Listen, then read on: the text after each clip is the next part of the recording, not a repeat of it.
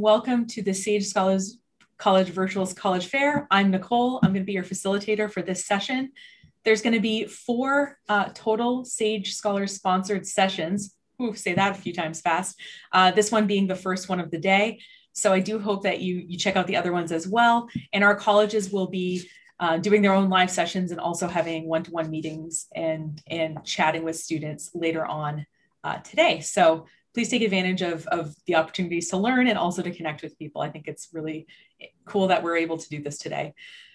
So this panel is all about the college admissions process, which has, I'm sure, changed a bit in the last year, like most of our lives, but also I'm sure much of it remains the same. And we have some people with some great experiences, and I think we're going to learn a lot from them. The first half is going to be them presenting some kind of general information about admissions that they know from their expertise. And the second half will be all questions. So if you have a question, what we ask you to do within chat, and by the way, you can find chat by going usually to the bottom of your screen if you're on a desktop and hovering over chat. You can type in the word question in all caps and then your question. This way, if there's a lot of conversation going on in chat, we don't miss your question. So again, my name's Nicole and I'll be facilitating today. And this whole fair is sponsored by Sage Scholars, which is a great organization. And I'm going to just share a little bit of information about what Sage does in case you don't already know. And we can point you in some directions. So we have some of our staff who are logged in right now. They'll change their name maybe to say Sage so that you know that you can talk to them about Sage Scholars. So basically, Sage Scholars is a membership organization of over 425 private colleges and universities in 46 states. And millions of families, parents, students, grandparents have joined together in the common goal of making private education more accessible and affordable. Private and public, higher education, whether it is private or public, is really important, but also it's something that, is particularly valuable, we think, with a private higher education because it has unique advantages. We have higher graduation rates, we have fewer years to graduation, smaller class sizes, and better post-college job and graduate school outcomes. Sage Scholars provides a lot of unique opportunities, and since 2018, over 10,000 scholars have applied to our member colleges and matriculated there and received over $260 million in scholarships from those colleges. In addition to the colleges award at Sage Scholars, has made a 5-year commitment to providing $1 million in hard dollar scholarships to fund its own students. So if you want some more information about the Sage program, we recommend that you check out the Sage booth, which is here at the fair. Just go with where the colleges are at and you can check out the booth. If you have support specific questions about your particular Sage account, we recommend that you email support@sagescholars.com. So we're putting both the link to the website and also the link to the email support. By starting a support ticket, basically the support staff will be able to pull up your specific information and answer questions about your account. So please check it out. Now, today there's a lot of great things going on and it's pretty ambitious. We get that it's a long day, in particular over Zoom. So what we ask you to do is take breaks and treat this like you would an in-person college fair. Like maybe you duck out of the room and come back. That's okay. That's exactly what it's for. We want you to both learn things and connect with colleges, and we're incentivizing that by doing a drawing. We're going to have 5 $100 Amazon gift certificates drawn for the people who participate a lot, which we'll be able to tell from the Visit Days platform. So, so please stick around, talk to our colleges, attend some of the sessions. That would be really great. And we have something special for the seniors. If you actually seniors will have the opportunity to earn a $1,000 scholarship if you matriculate to a member college that is participating in this fair. So the Sage crew will have a little bit more information on that than I can get into here. But all in all, we want to incentivize you to stay and really take advantage of the day. So before we begin, I want to introduce Abram, who's kind of in the background. So he is listed as producer in all caps, and that's just so that he's easy to find. If you're having any kind of technical difficulties during this presentation, he's going to be the one who's able to more help you out because I'll be obviously talking with the panelists and stuff here. So please feel free to flag down Abram if you need some help. The main way that we're talking to each other is over chat today. So if you hover kind of over the bottom of your screen, you should see the chat window. And again, if you have a question, feel free to type in question and then your question. And that way we're going to aggregate them off screen and be able to answer them during that portion of things. So without further ado, I want to introduce our panel. We've got three experts and we're going to kind of spotlight them. I'm going to introduce all three of them and then we're going to spotlight them individually and then put them all together for the question portion. So first we have Jenn Winge. She's the Dean of Admissions at the College of Wooster. We have Ashley Polselli, who is the admissions counselor at Immaculata University. And we have Kendall, who's the admissions counselor at DePaul University. So we're going to start with Jenn and see what she has to share with us about her experience in admissions and what admissions is like today. Thank you so much, Jenn, for being here. Yeah, thanks, Nicole, and thanks to Sage Scholars for this opportunity to connect with so many great families. And I do want to just take a moment and say thank you for joining us on a Saturday morning. We know that this has been a really challenging year in so many different ways. And know that the schools that you're going to be speaking to today, we all understand that you've been under some really incredible stress as you go through your school experience, but now you're trying to also start a college search experience, depending on where you are in high school. So please know that we are practicing grace and patience and flexibility through our processes. And I hope that you'll learn a lot more about that today through the questions. So my name is Jenn Winge, and I'm the Dean of Admissions at the College of Wooster. Wooster is a residential liberal arts and sciences college located in Northeast Ohio. We're just about an hour south of Cleveland and about 90 minutes north of the state capital of Columbus. We love our city of 30,000. It actually is recognized as a top 10 micropolitan city for many years. So we're really proud of that entrepreneurial base and economic base that our students can take advantage of. And so we usually pleasantly surprise families when they come into Ohio. They may pass a couple cornfields to find Wooster, but once they do, they love the hustle and bustle of our city. But most importantly, they are most impressed by our campus. We have a beautiful 240-acre campus that's located right in a residential neighborhood right from the downtown area. And we're most proud of our students. We are intentionally sized at 2,000 students. That's our cap. We don't want to grow. We find that that's an optimal size for students to really understand and learn the liberal arts and take on career opportunities to launch them into those next steps.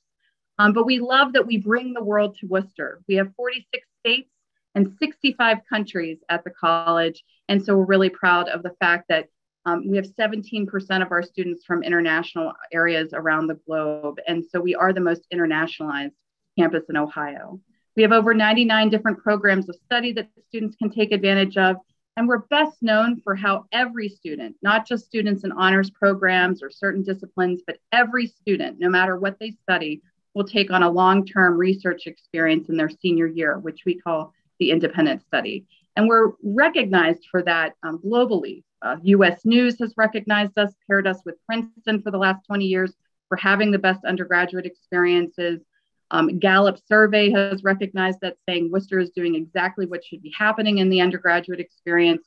And Ron Lieber, the New York Times columnist, who just has a new best-selling book out called The Price You Pay for College, a great resource for the families on the call today, recognized Wooster with its own chapter, the only school with its own chapter for really representing value attributes best. So we're really proud of that too. But we're here today to talk about the new college admissions search. And so I'll just mention, and then I'll turn things over to Ashley, but I'll just mention a few things about, what hasn't changed, first of all, is that we want you to stay focused on your academic success. We know things have been different. Some of you have been in hybrid classes, and maybe you've been back in class, which is fantastic. But no matter what, we want you to stay focused and stay challenged, right? We want you to take advantage of those opportunities. There will be a place on the Common Application that allows you to explain what COVID did in terms of affecting your junior year or sophomore, whatever year it is that you feel like you might have had some change or some challenges based on the pandemic. Know that at least for next year, for the rising seniors in the room, the Common App is leaving that question on the application. So we will give you a chance to talk about a little bit about how life was a little bit different. We also know that some things haven't changed. We want you to stay organized and find a a system for you and your family to stay organized with the college search. So I always recommend, making sure you have an email that is a go-to for your college mail, making sure that you respond to the emails from colleges that interest you so you can demonstrate that interest. So, making sure that you stay organized and also create a manageable timeline for yourself. I always say that you should recognize that the college search is like an elective in your high school experience. Maybe spend an hour a week on the college search in some way or another, either as a family or as an individual. Some things, though, have changed pretty significantly. And so that's what we're going to talk about a little bit today, but certainly answer your questions. And so we know that it's been really challenging to visit campuses, although some are starting to really open up. At Wooster, we've actually been open since last May. So we've been very fortunate that we've been able to do that safely. But we know not everyone has been able to do that, or your family may not be ready to travel. But when you are, know that there are guidelines and ways that you can plan accordingly. And I think that Ashley's going to talk a little bit about the campus visits, so I'll leave that for her. But we also know that things have changed pretty dramatically from an online perspective.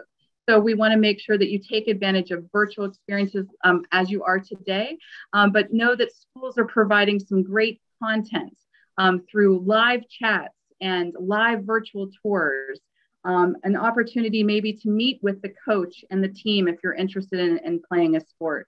So taking advantage of those online experiences, you'll find those pretty easily on each school website.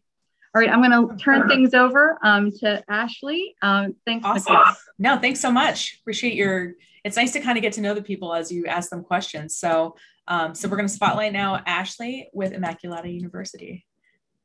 Good morning, everyone. My name is Ashley Polselli. I'm an admissions counselor at Immaculata University, located in Malvern, Pennsylvania. So we're right outside of Philadelphia. We're a private Catholic college. You don't have to be Catholic to attend. We do have currently over 1,500 students who attend, and we offer over 60 majors as well as a number of graduate pathways. What I wanted to talk to you guys today was about finding the right fit and making your college decision, as well as some things you can consider and ways to do that. So when you're considering which college is the best fit for you, you're thinking about, what's going to be your home for the next 4 years if you're living on campus, or even if you're commuting, as well as, what school is going to prepare you for your future career. So there's a few different aspects that you can consider. One is size. So there's smaller schools, there's larger schools. Some students know where they want to attend. They have an idea that they want to go to a larger school with like a more lively campus. They want to go to a smaller school that, still has a lively campus, but has, more personalized connections. No matter which direction you're thinking of going in, I highly recommend visiting both types of campuses, because you never know what you're going to like and what you're going to fall in love with. You might have an idea of something in your head that's a good fit for you, but you might fall in love with something completely different. So I always like to encourage students to make sure that you're looking at all different types of schools, so you can really start to narrow down your focus and what it is that you're looking for. Location is another huge factor. Do you want to be in a city? Do you want to be in a more suburban area, rural area? But also, what is around campus for you to go to? So, if you need to go to a Target or a CVS, are those accessible to you? Where do you and your friends want to go on the weekends or at night if you want to go out to dinner or go someplace to just hang out and have fun? So you want to look at that surrounding area as well and make sure that you're comfortable in your environment. Academics also a huge factor. When you're looking at schools, some students have an idea of a major that they definitely want to study.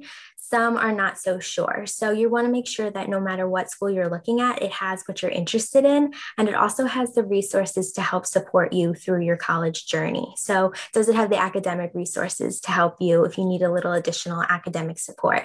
Does it have the resources to help you with what comes after college and applying for jobs and making you more marketable? If you're not sure what major you're interested in, maybe just have an idea of what you could potentially want to study. If you have a few different ideas, make sure that college that you're going to has those options, so that when you decide on what you want to do, they have the program to support you. Finance is another huge thing to consider. Definitely when you're comparing schools, you're going to get your financial aid packages from all different schools. So make sure you lay them out side by side and really look at what's going to be the best financial option for you. When you're looking at scholarships, don't just look at the scholarship amount that you're getting. Make sure, is it a scholarship that's lasting all 4 years? Is there a time limit on it? Is it going to run out? You want to look beyond just your freshman year, and you want to look at the 4 years as a whole, really see what's the best financial decision for you. And then also, how are you going to put all of these four factors into consideration? As you start looking at colleges, visiting is a huge help. Start making a checklist for yourself, what you like, what you don't like, what you really want to see out of your school. And kind of what Jenn was talking on, there's all different visit opportunities. I know it's a little difficult right now with, everyone's comfort level and what schools are offering, but definitely just start doing your research. Some schools are open. Immaculata, we've been open, offering on-campus visits as well as virtual visit options to meet the needs of all of our students. But schools are offering open houses, information sessions, both in person and online. You could do shadow days, sit in on a class, talk to a professor, meet with a coach, take a tour, maybe go to a game if you can, if you're interested in playing athletics. So there's a lot of different visit options, whether it's a personalized tour or, a larger group setting event that you can go to. So definitely taking advantage of those options, especially now with maybe some of them, opening up more, that'll really help you with narrowing down your decision.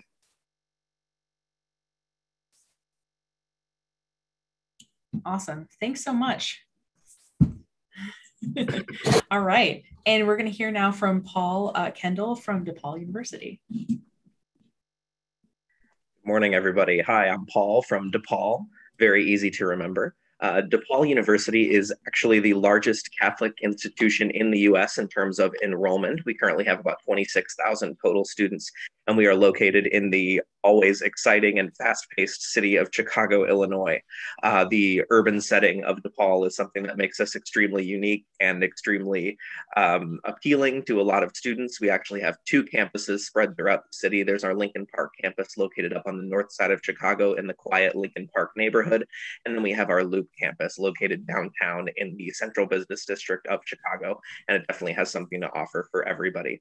In terms of the college admissions process and some things that I'd like to touch on today, I really would like to start with the academic profile that high school students are prepping and coming into the admissions process with.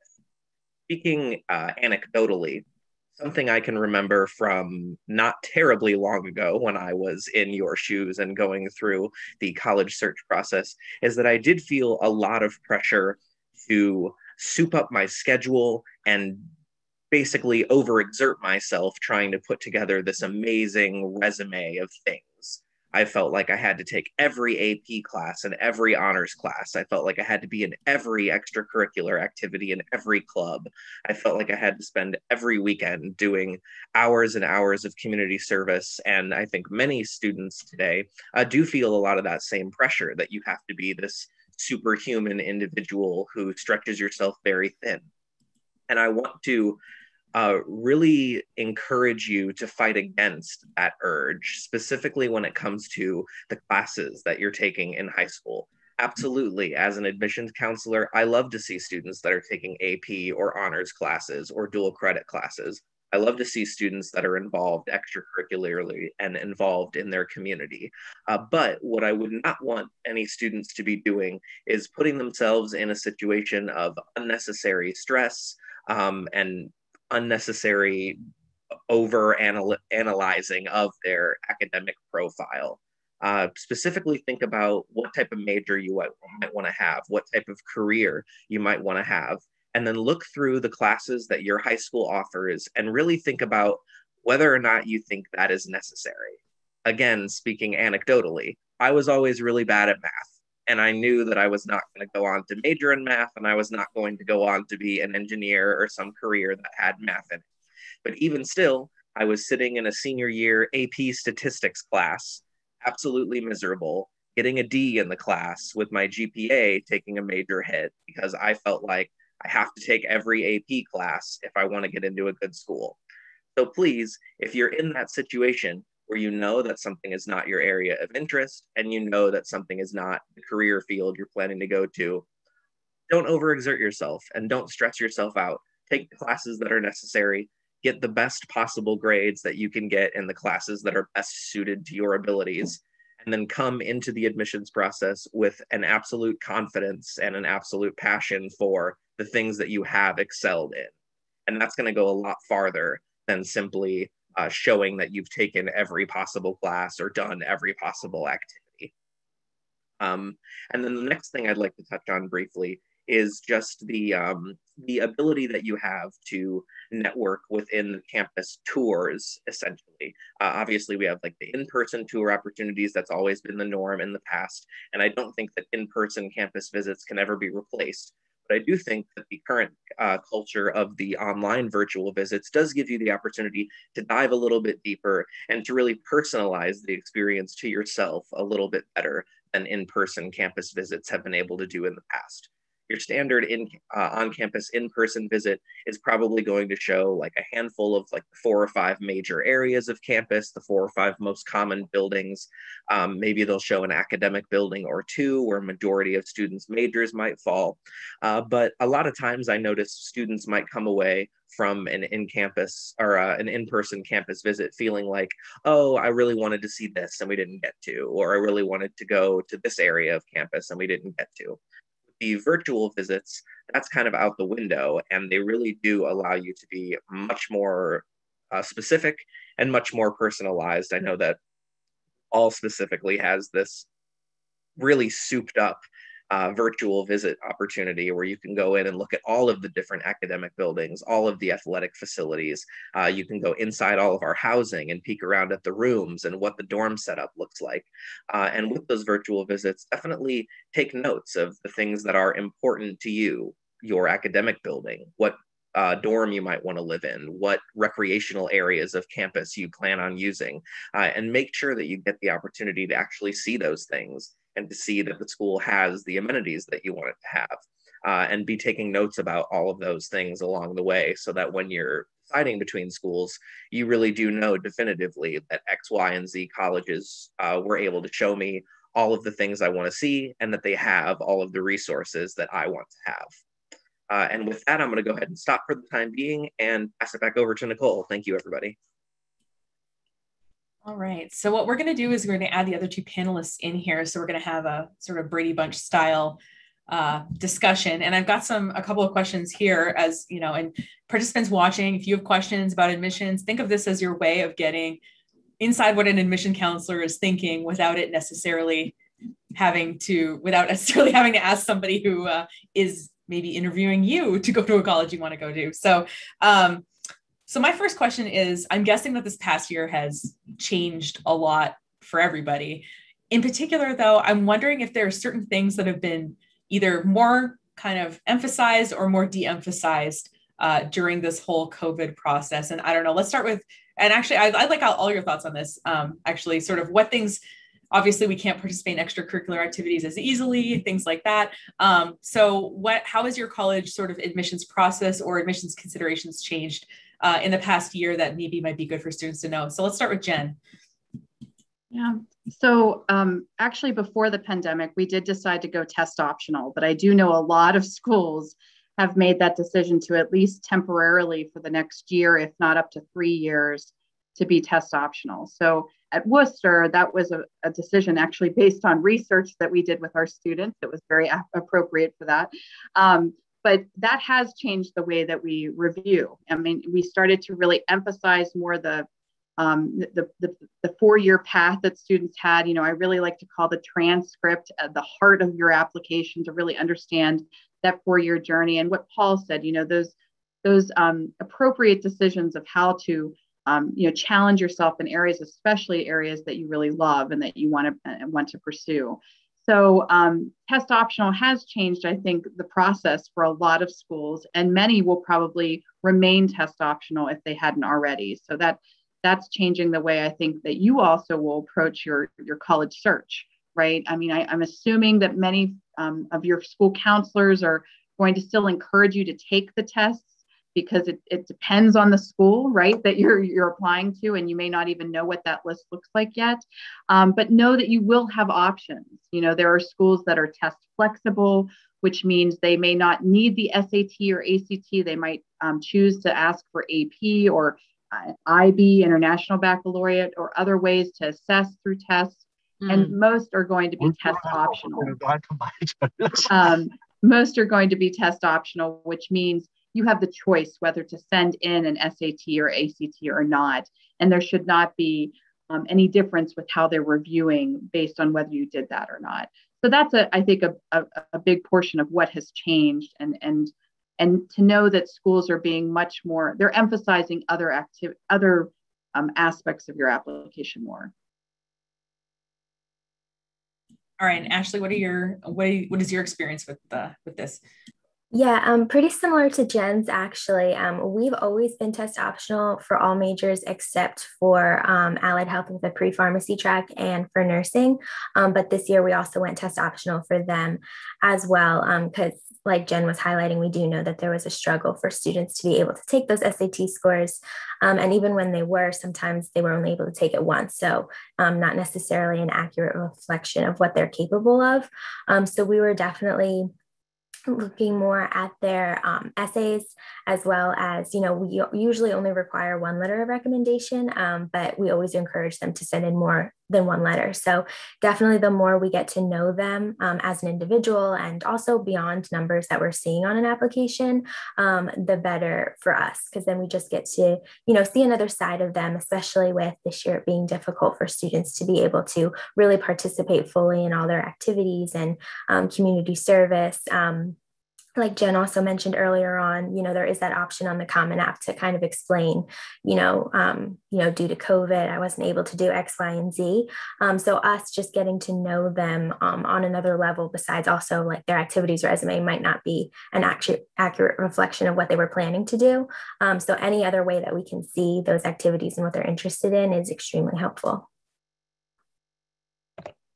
I have a real quick question that just came up since you're talking about ACTs and being test optional. Somebody asked a question: if you're test optional, should they send the test scores in anyways? So DePaul University has been test optional for a few years now as well. What I would recommend in terms of test optional schools is go onto the school's webpage and look at what the average is. So if a school's average incoming SAT for a freshman, say, is a 22, if you're above that average, then I would recommend submitting. And I think that that's just kind of a good rule of thumb across the board is for any particular school, if you feel like your scores are at above average, or especially if they're well above average, then it's probably a good choice to submit. And that's just my personal 2 cents on it.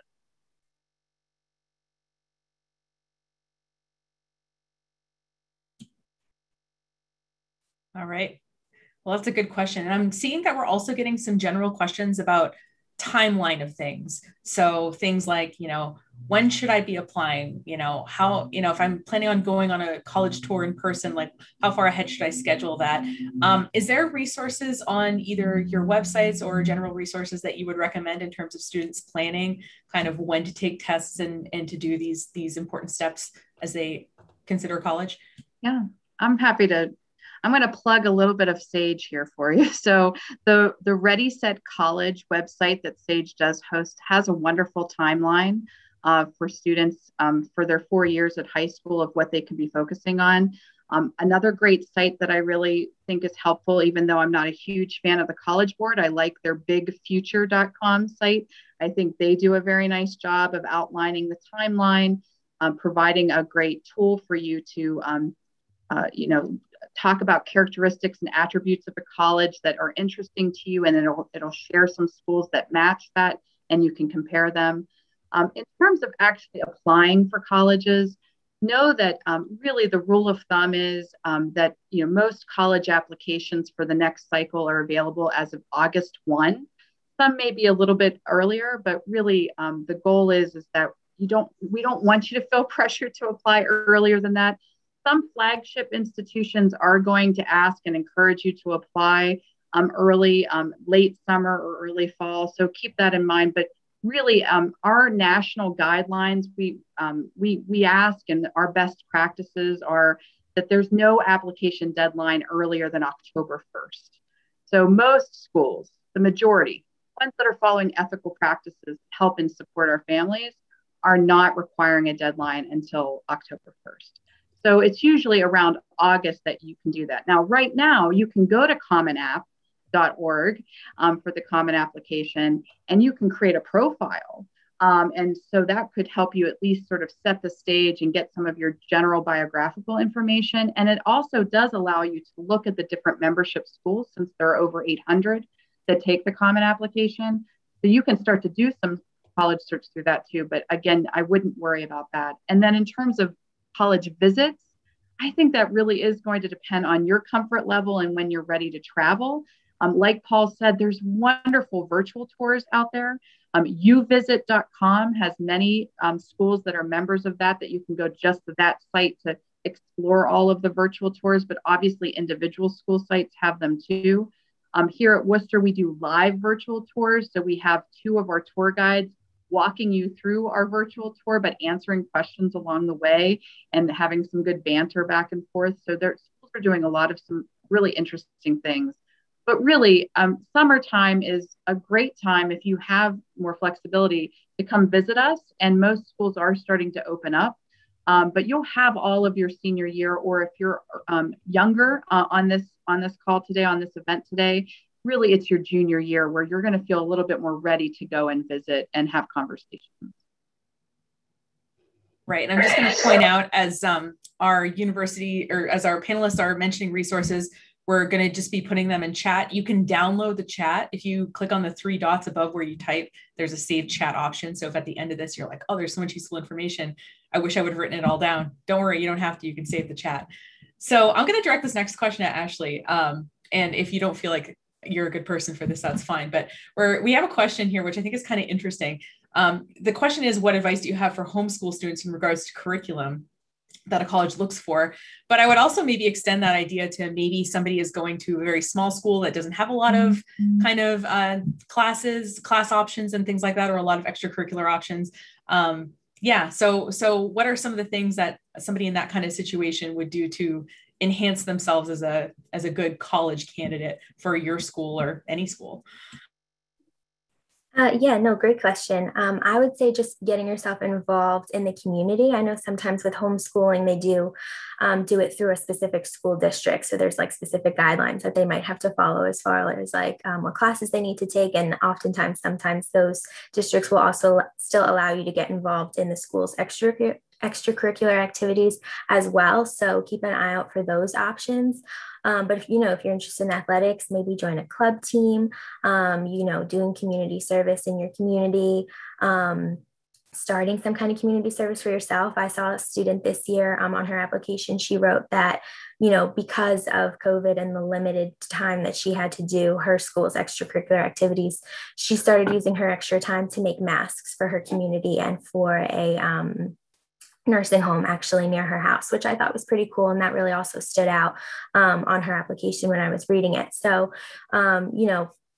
there's definitely a lot out there. Maybe if there's a play in your community, get involved in that too. There might be some tutoring opportunities that come up as well. So, definitely just looking and seeing what you can still get involved in through those aspects. I don't know if Paul and Jen can add any more information to that. But yeah, that would be my biggest piece of advice. Yeah, I don't really have a ton else to add to that. I think that pretty much is a good encompass of it. In general, certainly at DePaul and probably at most institutions, given the current circumstances, we are going to be as understanding as possible. Just indicate the activities or the interests that you have, the things that you would be doing if not for the restrictions or your own comfort level. And I really don't think that anyone should feel like they're going to be penalized for not having been able to be involved in things. Of course, we totally understand this has been a really, really tough time for high school students, particularly those that are graduating, and not having the opportunity to do all of those things that we know you want to do is something that I actually feel somewhat badly about. And certainly no one's going to be penalized for that. So please just indicate your interests and let us know that, you know, if I could, I would be doing this.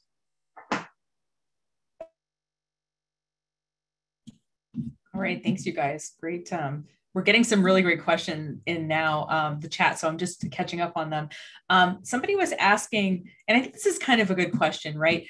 They do a lot of different things in terms of leadership positions, extracurricular activities, and things like that. If they are applying to a college, how do you feel about seeing everything versus seeing highlighted things? And I'll let you kind of all weigh in on that, maybe rapid fire-ish, because I don't know, maybe there's a different views on this. Yeah, I'm happy to just kick off on that one. So we understand that there are students out there that love to do many, many things and can multitask well, and that's how they thrive, right? And so absolutely, if they're, you know, if you want to share how you spend your time, you can add that to the common application. There's plenty of space to do that. Make sure you share, you know, any involvement or ways that you've contributed in different ways. So those students, you know, they exist out there and it's great and they do really well at Wooster. We also understand, and I think Paul, you know, highlighted this in his initial thought, you know, comments, is that we know that not everyone can do that. They may have a part-time job, which you should list. They may need to take care of family members at home, which you should list as an activity. I mean, how do you spend your time? How are you growing? How are you contributing either to your family, your school, your church, others in your neighborhood? So I think it's fine to list all of those, but you know, it is helpful to list, you know, what you're most interested in or how you spend your most time, or you know, where you can maybe share a little bit more of a story through your essay or through the interview. You might want to do more of a hierarchical order in terms of the amount of time and commitment for each. But again, we don't expect that of everyone. I would much rather see 1, 2, 3 activities where you can actually share a story about how you contributed or engaged with friends and peers, or gave back in some way and did some service learning projects. So know that we would much rather have breadth and depth to your experience than just a laundry list of activities. Yeah, I agree with Jen. I would also say sometimes it could depend on what your goal is as well. If you're specifically targeting maybe a specific scholarship, for example, if it's like a community service-based scholarship, then, you know, you definitely want to highlight and make sure you're saying everything you're doing in community service, because sometimes the more hours that are shown, the more you might be considered for a specific scholarship, because sometimes they are based on a certain amount of hours and specifically what you've done in those hours. So I also think it can sometimes depend on what specifically your goal is. But I always feel the more that you can share, the better. Personally, I would say absolutely, like, leadership positions should be at the top and highlighted first if you've ever held leadership positions. Outside of that, I would mostly recommend staying focused on the things that you were involved with for the longest amount of time. So if you were in 3 different things all 4 years of high school, and then you were in like 6 different things for like 1 year or 2 years, I probably wouldn't put as much focus on trying to show me that you did 5 different clubs like only your freshman year and then not again after that. I would absolutely keep it focused around leadership positions and things that had longevity. Most of the time, if you were in something for 4 years, you know that that's the thing you really liked and that's the thing that you can talk about. And most of the time, you probably know that if you were in something for just 1 year and then you dropped out of it, that it probably wasn't that important to you and it's not really worth diving into. All right, and we have a few questions that I'm going to sort of aggregate together in an idea. I don't know if they actually go together, but we're going to try this out. So somebody was asking about, for example, if there's an optional part of the application, like an essay, you know, if they should be filling that out. And, someone in the chat just asked about like kind of your selection process, but I think this question might sort of encompass everything, which is for like, what is it that you look for in a potential student that shows that that student's serious about your school? What makes them stand out and you say, this person definitely wants to come to my school and I'm going to try to make that happen. So let's start, and let's go in reverse order. Let's start with Paul. So I'll highlight a couple different things. Number one, just general overall engagement with the materials and the communications that are being sent to you. Like when I go into my like database and I can go into a student's profile, I can look and see, any email that they were ever sent, any text message that they were ever sent, any like invitations to visit campus or materials that were sent to them. And if I look and see that, you've opened and then not responded to 35 different emails over the last 6 months, that probably is going to indicate to me that you're not very invested in DePaul, or that this is not where you want to come to school. So if you really are interested in a school and that you're planning to apply, or that you're thinking about attend, make sure that at least on a semi-regular basis, you are responding to something or emailing us on your own, or just somehow like making contact with your admission counselor or with someone in the school. That's definitely, the biggest way to show us that you're interested. But in general, kind of bouncing off of this last comment that I can see about like selecting or deselecting, I would push away from the idea that we ever deselect students, because sometimes a particular school maybe just isn't right for you right now, but that doesn't mean never. Like the number of students that can transfer at DePaul and many schools, like you're pretty much always a potential student, and your academic path can always change. So I'm really never like writing any students off. I'm just kind of assessing how much interest there is at this moment and how good of a fit they are for my school at this moment. I would say like your level of engagement. So definitely like the amount of times you're visiting campus. If you're visiting multiple times and going to different kinds of events, then I'm taking that as, oh, you're very interested and seriously considering Immaculata.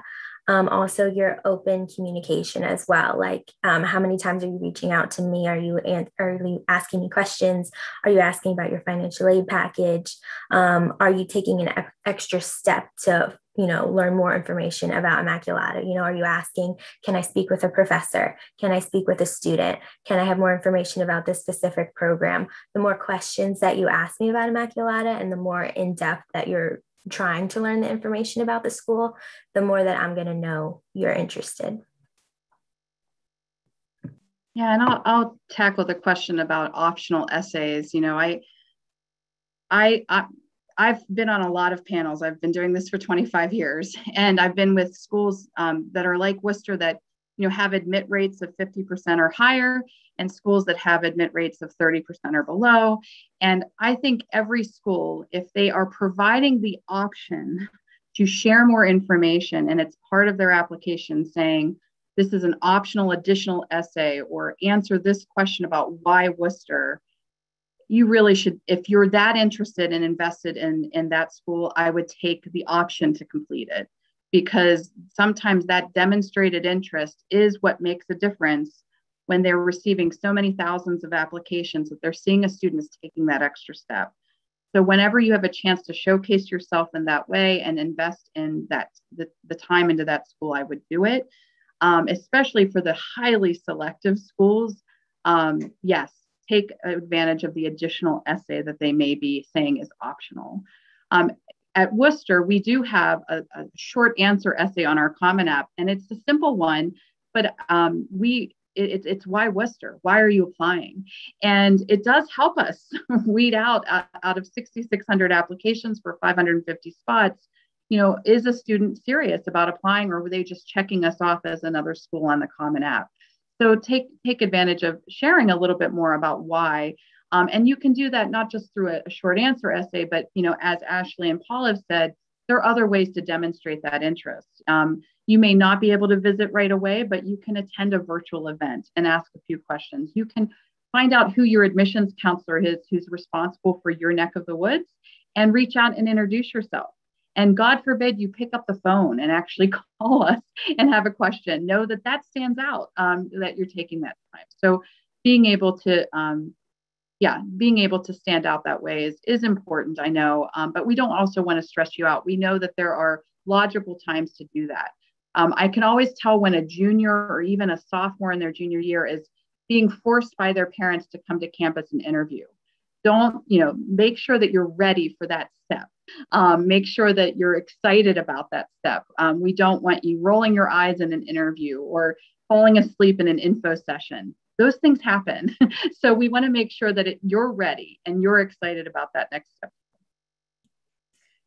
Wow, that sounds really painful. Yeah, so we have a series of questions about kind of standardized tests.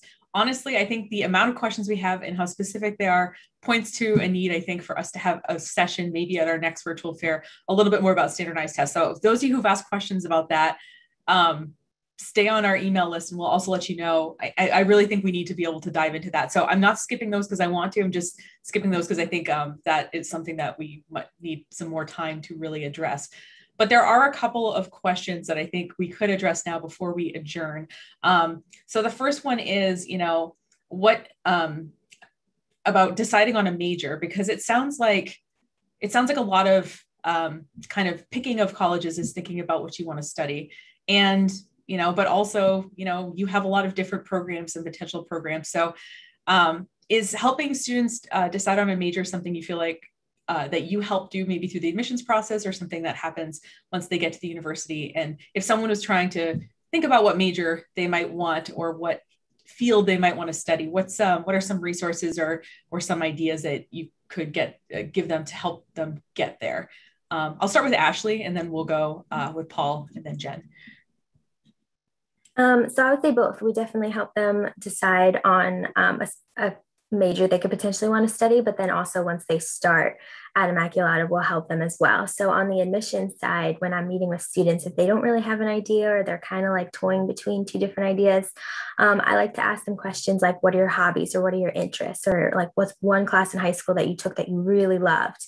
And then depending on what they say, kind of turn that into a major. So like, for example, if a student's like, oh my gosh, I love music, I play 3 different instruments, but don't really know what to do with that career-wise, I'll be like, okay, well, there's music therapy, there's music education, there's music performance, and then we'll kind of start to go down that line. On the academic side, like after they already start at Immaculata, we have our career and professional development office, as well as our academic success office that will work with the students to sit down with them and explore different majors and career paths. What can you do with this major? How many years of schooling is it going to take you to get there? Are you going to have to do an internship? There's personality tests that they can take as well, which can help narrow down the focus and say, okay, based off of your results, here's a list of possible careers that could be a really good fit for you that you might end up loving. So it's kind of a team effort. And if you're kind of, thinking about a major, but not really sure about it, ask us for more information on the specific major. We have a bunch of like flyers we can send. We can have you shadow a class so you can specifically sit in on a class and see what it's like in that major. You could speak with the professor, you can speak with current students in the major to learn what they're doing and what internships they're doing and what their goals are. So there's a lot of different opportunities to really get a feel for, even, once COVID and it starts to be safer, if you can shadow a specific career, like in the actual office, like I encourage you doing that as well to really see what goes on behind the scenes and something you're considering.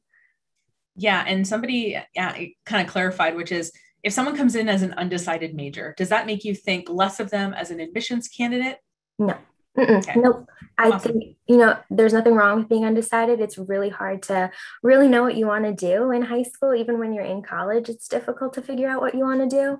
So, we have the undecided program specifically designed to help our students figure out what it is they want to study, which goes into the career development office and the academic success office that I was talking about. They're going to really help you narrow down what's going to be a good fit for you. Undecided is the most common major amongst freshmen at DePaul. So it definitely does not make anyone think less of you. It's the norm, in fact. Something you will find about not just college, but your life in general is most people don't really know what they want to do. And most people float around and try out different careers and kind of learn by experience. And you, as a student, will do the same in your major. So there's definitely nothing weird or wrong about undecided or about not knowing. I pretty much assume that students don't know unless they tell me definitively that they do. Broadly speaking, I would also just kind of like to reiterate an emphasis on career preparation, something that never really sunk in with me until after I was well beyond my college experience, is that college is intended to prepare you for a career. It is not intended to just be an extension of high school. And I very much did treat college like an extension of high school, because I was like, oh, well, I was always good in English and got A's in my English classes, so I'll be an English major. And that's what I did. And then later on, I kind of realized like, oh, well, of course, there's nothing wrong with majoring in English if that's what you really want to do. But that is not the reason I made that decision. I kind of just thought like, oh, college is more school, so I'm going to pick the subject that I'm good at. So I'm definitely going to encourage people against that and really do think about career preparation and where you see yourself maybe 10 years from now, what sort of job you want to have, and then thinking about the steps you might have to take to get that job. Additionally, that is what academic advisors are for, and that is what career counselors are for. Majority of schools will have plenty of resources available, DePaul included, academic advisors to help you choose your classes and choose what you need for your major, as well as career counselors to help you weed out what your strengths are, teach you how to interview and how to build a resume and cover letter, and really prepare you for going out into the workforce. I think you guys did a great job. I'll just mention quickly that I know this is hard, but it depends, I think, also. Like at a school like Wooster, we're a liberal arts and sciences education school. We would much rather have people come in undecided, and like DePaul, we see mostly that people can let us know what they're interested in, and but they don't have to declare a major till the end of their sophomore year at Wooster. And we have a core curriculum and advising model and a career center that helps students explore exactly what others have been talking about. So know that the majority of liberal arts colleges would rather you have more of an open mind. But there are some schools out there that want to know. And it is important to say what you're interested in. So like Carnegie Mellon, for instance, they want to know exactly what program that you're interested in, because they will have very specific requirements for that particular major and program. So I do think it's an important question to ask as you develop your list and start your application process, to ask each individual office. Okay, and I'm just going to end on a quick, like, if you could answer this in one sentence, what would it be? Which is, and someone just asked, how do you look at somebody who goes to maybe a community college for the first 2 years and then transfers to one of your institutions? So I get that answering that in one sentence might be hard, but just like a hard no or depends or something would be great. Jen, we'll start with you, and Ashley, and then Paul. We are we welcome with open arms the transfer experience for those students that are at community colleges. We know that they've made that decision for a variety of reasons. And we just want to make sure that they are, they've chosen course curriculum that is going to help them thrive and transition well here. So know that most institutions, and especially now with COVID and how, students are making some really interesting decisions about gap years and community college and dual credit, know that many schools are very flexible about that, and we would welcome that.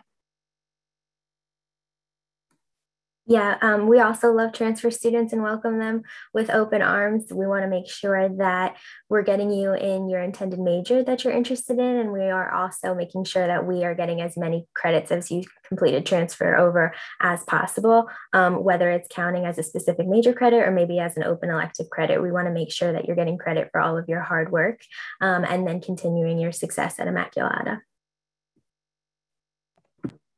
Transfer students are great, and they are an integral part of DePaul University as well.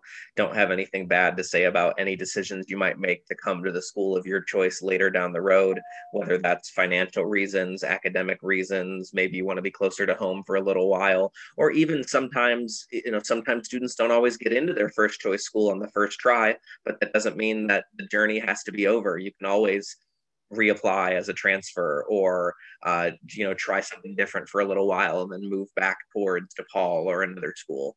So definitely don't ever feel like your journey with any one institution is over after you graduate high school.